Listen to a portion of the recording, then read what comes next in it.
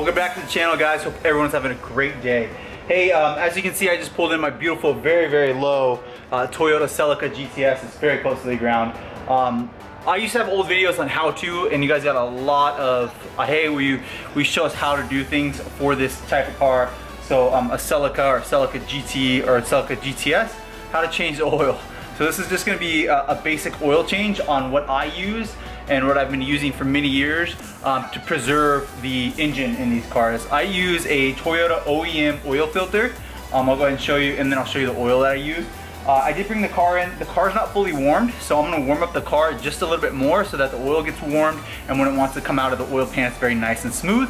So that's the first thing first that we're gonna do. But let me go ahead and jump over to the products that I use on my 2ZZ Toyota Celica here in the United States. So I am going to use a little bit of Techron. This is fuel cleaner. I use this every now and then, probably every 5,000 or 6,000 miles. It gives you a deep clean for the injectors, as well as it cleans off the valves. It's a nice detergent that I like to put in the car. I highly recommend doing this every now and then. It does really restore what it says on here. Maximizes fuel economy, restores lost engine power, reduces rough idling. If you use gas like 91 or 92 and you don't have 94, this is a nice little fuel treatment that I recommend doing every now and then. So I will use that. This is the part number that I use for the oil filter, right there. So oil filter from Toyota. I bought like 10 of these or 20 of these a while ago, and I keep them, so we'll use that. And then here's the oil that I like to use right here. This is by Castrol. It's 5W30 right here. Advanced full synthetic, so it's fully synthetic Castrol Edge. They have like different versions of this, but I've always just used 5W30 full synthetic. That's what I use by Castrol. I've always used that. I'm gonna actually show you something real quick. So on here it says right there 5W30. That's the original oil that I recommend. I know people use other ones like on Evora or Elises and Exeges, but this is the one that I. All right, now that I've had the 2ZZ on for a good about 5-10 minutes, it's starting to warm up. I can feel there's warm heat. That means the oil is coming through here and it's warmer. So the oil is being circulated. So this is a good time to shut the engine off. After we shut the engine off, we'll go ahead and start draining the oil.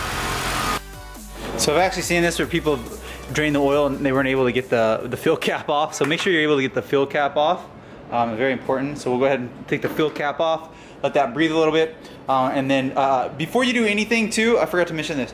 Always raise the car. I always do this, and do not do it with just a jack, do it with jack stands. Because I don't want you to be crushed by your beautiful Celica. So do jack stands. I do front right here, so I raise it on each side. And then I do the jack stands right there on each one. Red and black, red and black, red and black, red and black, red and black. So, all right, now we're gonna go ahead and get down below and start loosening the drain plug as well as removing the oil. Okay, so here's my drain plug that I have on my car right here. It is a 14 millimeter right here. This is what I have on it. It has a magnet on it. So as you guys can see, it's collected junk off of there. It's pretty interesting. You can hear the oil's draining. Let's go ahead and see if we can see the oil draining. So oil is draining right here. A 14 millimeter. So there's the oil. The rest of it is draining. It's kind of dirty back there. I'm gonna wipe it down with some Purple Power. But this 14 millimeter right here, it has that magnet on it. It's pretty cool. So it's collected junk. So let's go ahead and wipe this off and get it. Okay, so here is the oil filter remover. You can get these. They're sold at many auto parts store. I have it fits perfectly on this OEM one. So that sits snug in there, and then you just do kind of lefty-loosey. That is how I remove the OEM one. So here's the new one.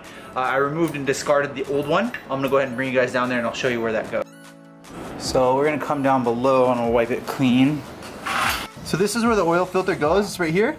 I did lefty-loosey and drained it all off right there. I'm gonna go wipe this.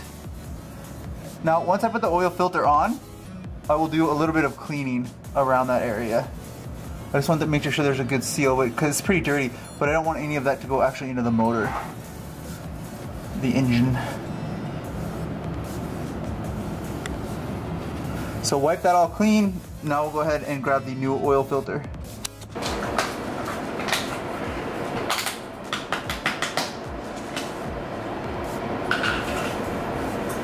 Quick tip, take the funnel that you have, an oil funnel, and put some of it in the filter so you don't have any kind of dry start. So fill the filter about all the way full or 3/4 full. Put oil in it, the new oil in it.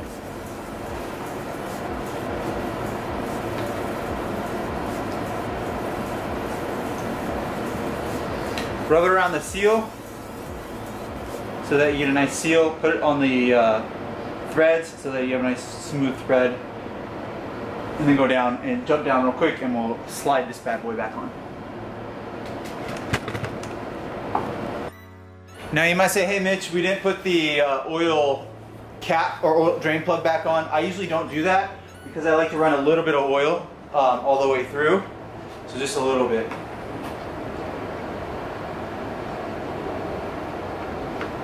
So I like to run a little bit of the new oil through, just like that. Maybe 1/4 of a quart, and it'll drain out through the drain plug. It'll just get all the junk that was in there that you guys saw on the that magnetic drain plug.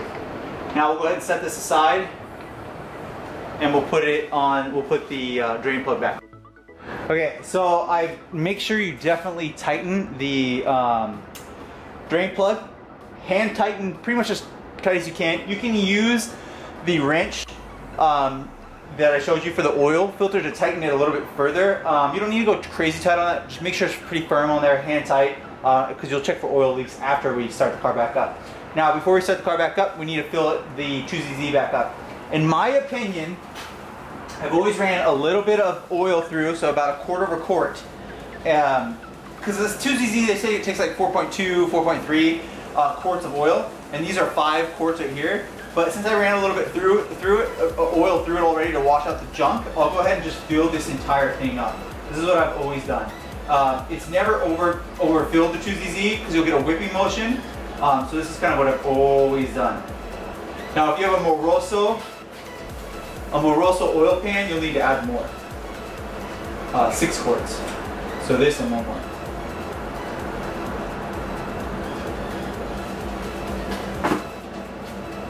Once that's been filled like that, it'll all settle down. It'll go run through all the 2ZZ.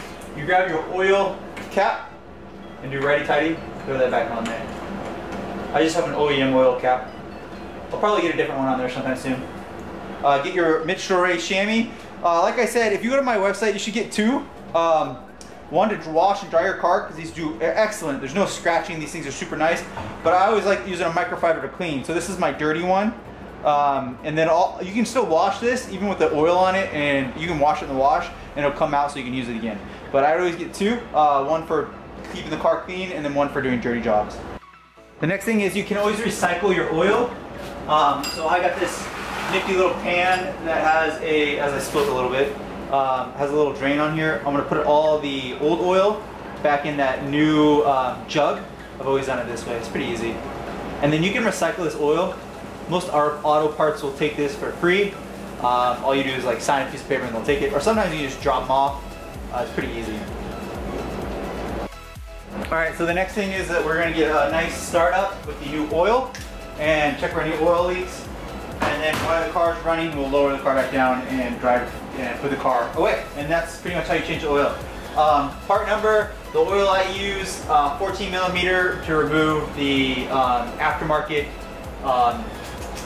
drain plug. I wipe it all down, clean it all, use your microfiber from MITCHDORE.com. Fill it up. One more thing though, I do want to put that new Chevron Teflon, and I'll put that in before I wrap the video.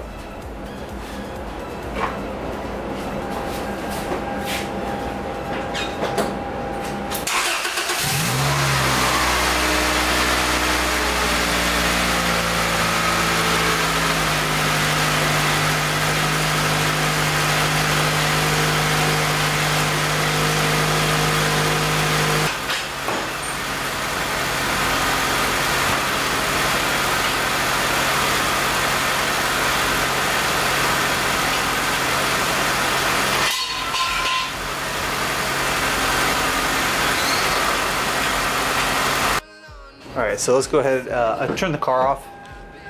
I'm gonna go ahead and pop the gas cap. Open this.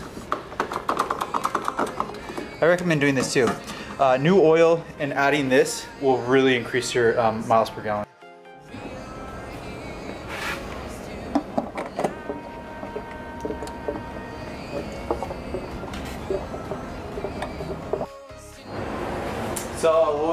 changed.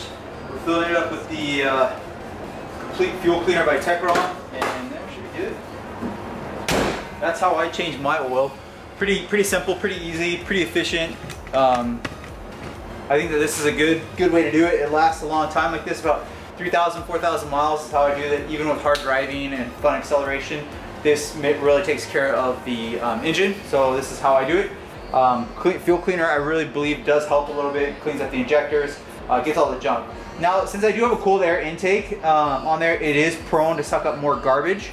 That being said, when you do suck up stuff and it goes into the intake manifold, it can get into the crankcase. So maybe you would need to change it more than if you had an OEM airbox or if you had a short ram intake. Maybe, I don't know. But I'm still gonna run every 3,000 or 4,000 miles. I'll change my oil right around there. And yeah, every transmission change, I'll probably do like 10 to 15, 20,000 right in there. Maybe 15,000, I'll change the transmission fluid. If it feels notchy, then I'll change it.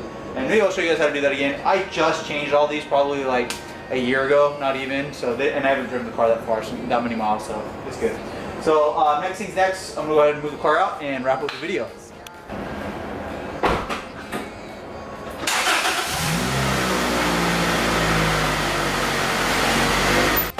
All right, so that's how you change your oil. Pretty easy, not very difficult. The car sounds smooth, buttery smooth. It idles perfectly. Sounds brand new. I recommend doing it every, again, 3,000 to 4,000 miles. If you have any questions, right down below, I'll help you. Make sure to like and subscribe, guys, and I'll see you on the next video.